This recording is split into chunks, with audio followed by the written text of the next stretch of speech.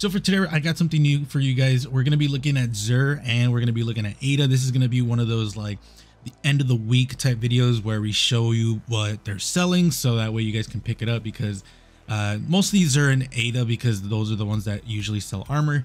So if you guys like the video, like, comment, subscribe, let me know. These are going to be super quick because I want these to be really fast, so that way I can post them really fast and you guys have like a full day to like really think about if you guys want some of these pieces or not. So mostly we're going to be looking at the armor, and then we'll look at Xur at the end to show you what he's selling as well. So again, let me know what you guys think. Other than that, let's look at what Ada's selling first.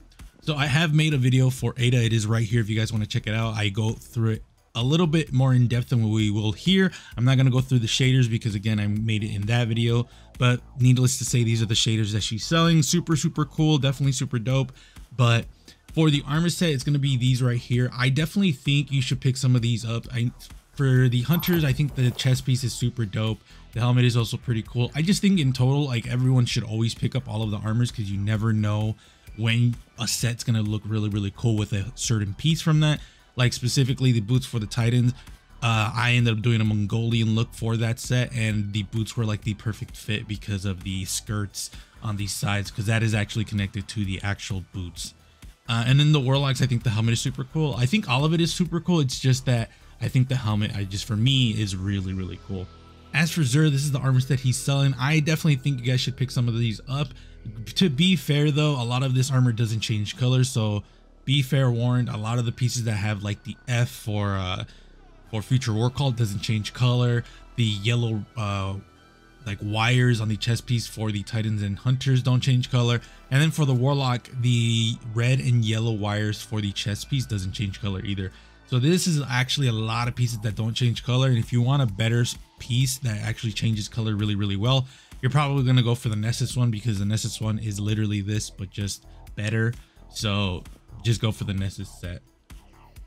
As for Xur, I'm gonna be real with you guys. The Titans and Warlocks got dicked for armor. I think the Hunters got the best pieces with the arms, which is really cool, and then the chest piece, which is also really good. The other two are okay, they're not bad, but the Titan and Warlocks definitely got dicked hard for that. For the stuff at the top, exotics wise, we have Roycliffe Coil, which is really good, definitely a PvP one, but we have used it in PvE before and it has been really fun. But for me, I think of more of a PvP for Roycliffe. Bombardiers, which is really good. The roll's okay, it's not that bad. Insurmountable Skull Fort, which is okay, definitely pick it up if you don't have it, but it's pretty bad.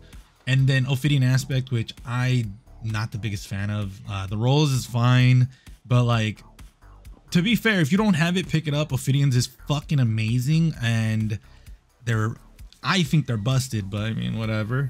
For the weapons, we have Chroma Rush with Moving Target, Adrenaline Junkie. We have Nature of the Beast, Fire Grip, and Dragonfly. We have Brass Attacks with Surplus and Frenzy. This is pretty good. We have Nizrax's Whisper with Lead from Gold and Adaptive Munitions.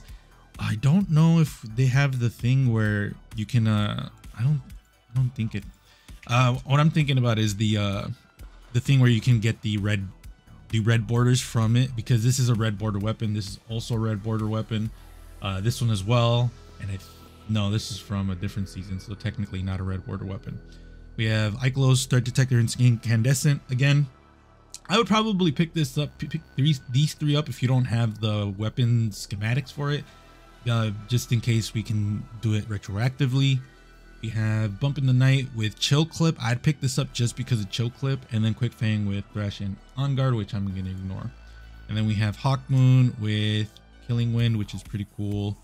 And then we have Dead Man's Tail with all this stuff. So let me know what you guys think. Again, I don't want to do Xur videos just because they're too long, and at least the way I did it was too long. And for these ones, I think it's much better because I give you a much more concise overview of what everyone's selling, and I don't really kill myself when I'm editing, because the Xur videos are annoying to edit. And to be fair, a lot of the time he was just selling the same shit for like weeks. So at least in this way, I can show you like what Ada's selling and Xur's selling, so that way I can at least make it worth it, at least in my head. So let me know what you guys think. Do you guys like the formula? Let me know in the comments below. Other than that, be safe, and I'll see you guys later.